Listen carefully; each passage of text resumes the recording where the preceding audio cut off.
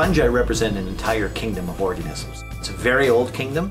Fungi shared a common ancestor with animals about 1 to 1.2 billion years ago.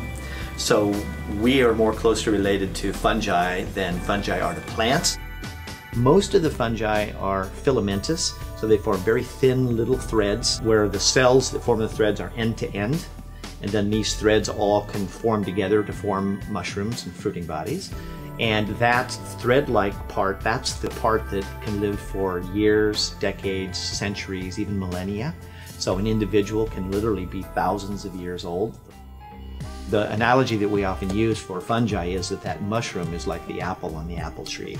And the mycelium is the tree that lives on and on and on and on. And when you pick a mushroom, it's like picking an apple off the tree. It's the reproductive structure. Its babies are in there. And in the case of the fungi, those babies, if you will, are the spores. The ecosystem does not work without fungi in this mutualistic mycorrhizal relationship with the plants, providing what they need. The idea here is that many of the mushroom-forming fungi have this mutualistic symbiotic relationship with the roots.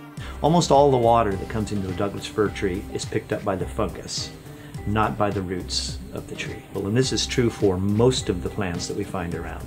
All that grass in the lawn, most of the water that goes into the grass is picked up by fungi that are symbiotic with the roots of that grass. About half of the species are mycorrhizal, form this symbiotic relationship. The other half are saprotrophs, are decomposers. Another major role of the fungi is to break down dead organic products and organisms. It breaks down those nutrients. Those nutrients are right available to the trees. It serves this role of helping stop erosion, keeping the nutrients there, recycling the compounds in nature. So really, really important role.